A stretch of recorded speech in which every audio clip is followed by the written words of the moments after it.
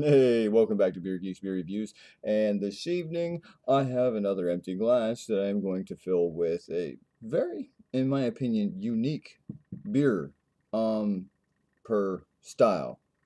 Let's go ahead. This is considered to be a stone beer, but it's their Spotlight series. It's the Sprocket Bier. Bier, Bier, however you want to say this. Um, it's a black rye Kolsch style beer. See if the camera's going to play nice with us this evening or not. It does not. Oh, there it is. Look at that. A black rye Kolsch style. Now, there's a big spiel on the back of the bottle. I will not get in all into that. Um, I guess there is just a little bit here that's, I guess, noteworthy, but I'm just not going to go through all of this. There's just too much for it. If you really want to read if you don't the back of the bottle, or if any reviewer out there don't want to just read the back of the bottle, Ray Beer actually has a full commercial description, which I believe is all of this in a big paragraph on the site for said beer. Now, let's go ahead and pop this open and get into the particulars. Oh,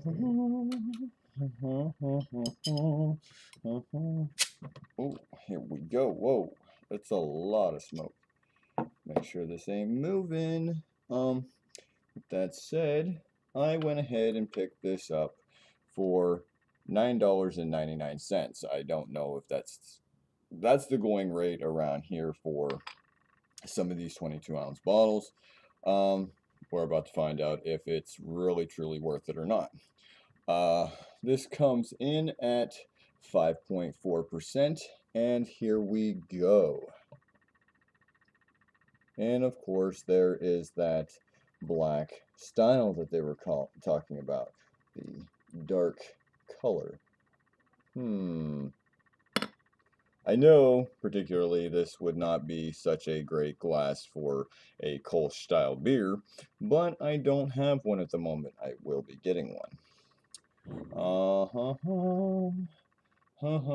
Now, to be honest with you, it's not totally black. I'll give it that much. It's not totally black. I can definitely see a lot of mahogany color right here. Now, I know darn well if I was to be able to shoot a light straight through this for the camera, you would definitely see a lot of mahogany color, like deep ruby reds, some browns, maybe even some yellows.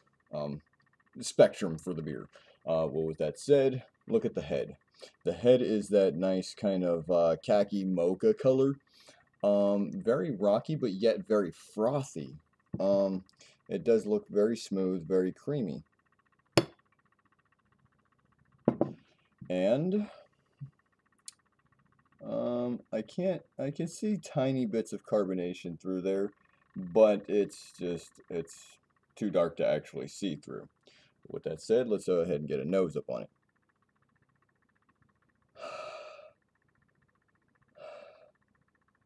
Definitely that roasted malt characteristics. They do not.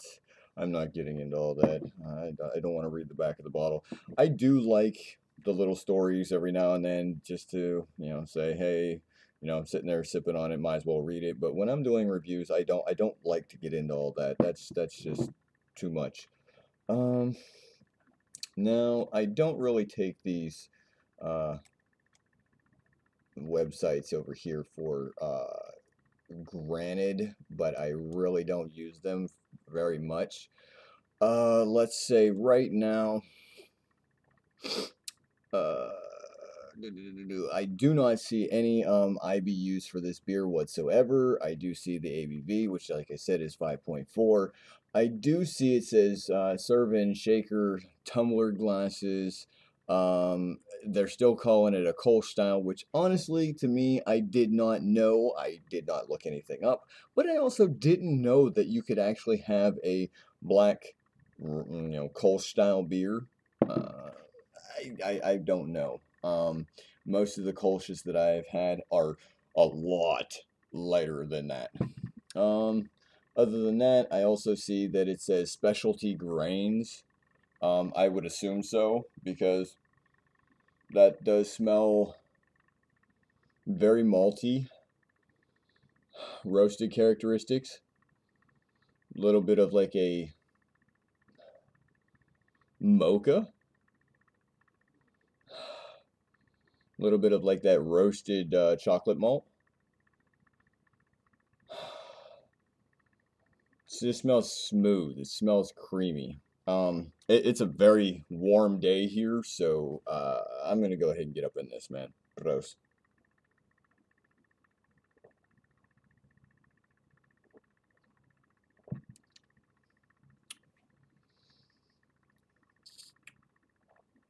Hmm. Hmm.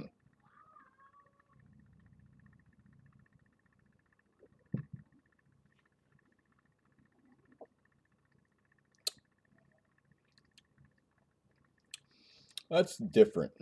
Very drinkable. I'll give you this much. Very, very, very drinkable. Right up off the tip. I do get those roasted characteristics, the roasted malts. I'm definitely, definitely getting those. It's all about the roasted malts right now. Um, when you're drinking it, you do get a tad bit of bitterness. There is a little bit of bitterness there. I don't see. It could be within the story, but I don't see any type of malts. I don't see any type of hops. I'm just. I haven't really read the darn thing. But at the same time, um, I do get that mocha. I do get that like a little hint of an espresso, a little hint of coffee. I'm also getting that chocolate. There is a lot of earthiness to it. Uh, hmm. It's almost like one that I've had before. It almost kind of reminds me of how do I want to say this? A more roastier version of kind of like um, Sam's Black Lager. It almost reminds me of that. It's almost like I've had this before. Maybe not by the company, but somewhere other than I don't know. It just there's just something about this beer that makes me think that I've had something similar. Oh, I could fit it all in there. Not like I could fit anything else in here. Um, it tastes really similar to something else, and I'm gonna have to. It's like right there on the tip of my tongue, but at the same time, I can't remember the beer. Um, wow, I like the roasted characteristics. I am definitely a black lager fan. I am definitely, I would say that I am a fan of this beer. It is really good, but when I think of Kolsch, like I said, I think of something, a lot lighter in the spectrum color. But when I come down to this, it almost reminds me a little bit of the Dubai um, black IPA without the hops. It's just not as bitter. It's not as hoppy. There is just a little bit of excuse me, a little bit of hop presence there. But at the same time, it's intriguing. It's very intriguing.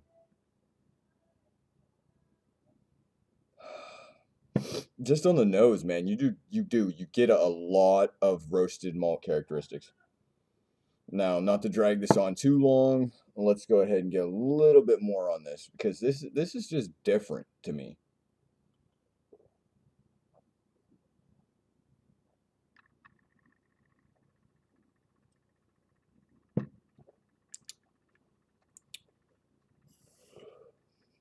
Now that I took all that, straight off the head, there is a little bit of like grassiness there. There is a little bit of cattiness. Um, just slightly right before all that roastedness kicks in because you can definitely get a hold of the grassiness, a little cattiness, a little bit of that bitterness. Um, right before all of a sudden you're getting slapped in the tongue and the palate by all this roasted characteristics. It gives a little bit of like a nutty flavor. Um, a little bit of a biscuity note or like a bread crust, a burnt bread crust. There's just so much going on here, and yet it's I like it because of its ABV. It is a very drinkable beer, and you're not going to regret it. So, with that said, I mean, I like it. I mean, the rye is there, but it's just it's very subtle to me. It's it's playing a back part to this beer because of so much roasted characteristics here. I would expect the rye to be a little bit more up front and forward and be a little bit, in my opinion, more present. Because with that amount of roasted characteristics in this beer, it's there. You get that little bit of a peppery note in your back into your throat, but it should be more apparent. Or they just need to cut back on how much roasted malts that they're using. With that said, man, hey, man, seek it out, get it, try it. I think more people out there would love this beer if they haven't even tried it already. But I'm about to get up out of here, man. This is your beer geek, Scott White. I'm signing out, man. Remember, don't drink and drive, don't text and drive. Hey, man, if you like this review, man, please rate, comment, subscribe, share this video, and I will see you again on the flip side, man. Peace, pros, deuce. I'm out.